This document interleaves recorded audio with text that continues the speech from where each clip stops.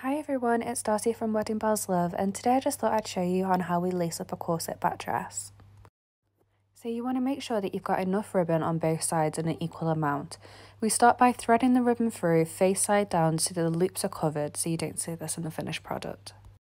You need to carry this down through in the same motion until you reach the end of your corset back. Once you finish the corset the whole way down, it will be a little bit slack, so you need to make sure to pull on each section of the ribbon to tighten it up. To finish the corset, all you need to do is either tie in a bow or tie in a simple knot and tuck the remainder of the ribbon down underneath the zip.